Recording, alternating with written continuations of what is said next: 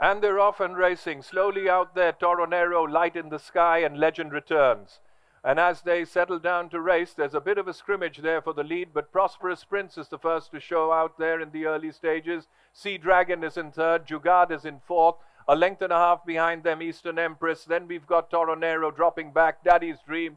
Then comes Sun God along there, about 2.5 away, Thalame, followed there by Legend Returns, Our Choice, and the back marker at this stage is Shivalik Silk.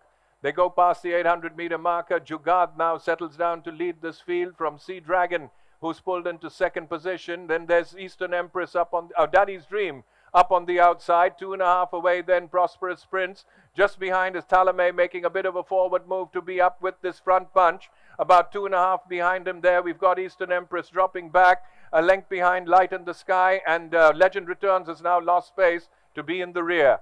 They're beginning to negotiate the bend now, and Prosperous Prince on the inside is just the leader there from Sea Dragon galloping up on the outside. Then comes Sun God, and on the stand side there is Thalame. But it's Sea Dragon, Sun God now powering through in the middle by about half a length, the good of Thalame on the stand side, but it's all Sun God going for the line. It's going to be a big upset here with Sun God powering away to victory from a late finishing Shivalik Silk.